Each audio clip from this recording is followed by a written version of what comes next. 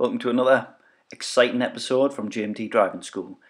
This one we're going to look at an advanced theory on roundabouts. In this example we're going to take the right hand lane for straight ahead at the Asda roundabout.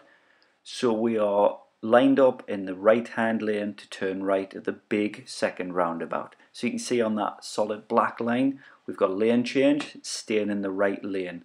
The most common fault there really is cutting back over to the left lane at the first roundabout. That can be pretty dangerous, especially if it's last minute.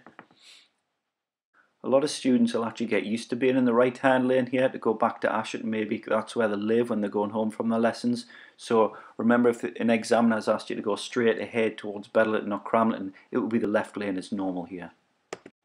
So we're coming up to the first roundabout where we need to move over into the right hand lane. So you must be checking your middle right mirror a fair few times to make sure no one's going to try and overtake. And it does happen because people get a little bit impatient trying to pass a learner so they can dive past in the right lane. So you best make sure that that middle right mirror has been checked a few times to move over in the right.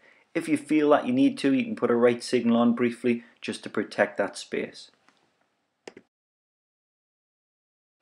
As you can see from the road markings, it is perfectly legal to go in the right hand lane to go straight ahead at this roundabout, but you could also turn right as well. So make sure you don't put that right signal on because people might think you're turning right. It's really important to stay in that right lane as well.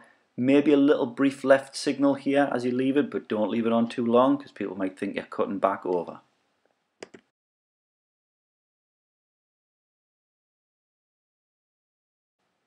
From this point you can really start taking advantage of being in the right lane at that first roundabout. You see you're already over in the right lane to turn right towards the A189, which you've probably been asked to do by your examiner or your instructor. So you'd just be staying here and not have to do that last minute dangerous lane change, which could fail you if you do it in front of someone.